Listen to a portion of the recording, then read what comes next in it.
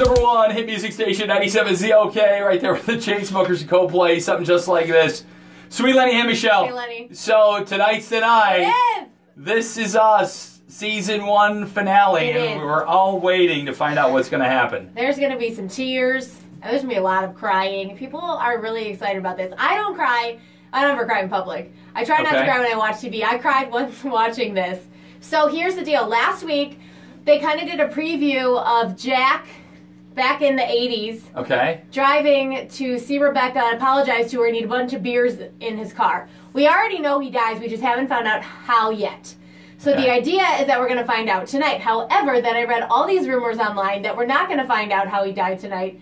But instead, we are going to find out how Jack and Rebecca actually met. And then we're going to have to wait till next year. Set your DVRs. Rihanna coming up next on 97 ZOK.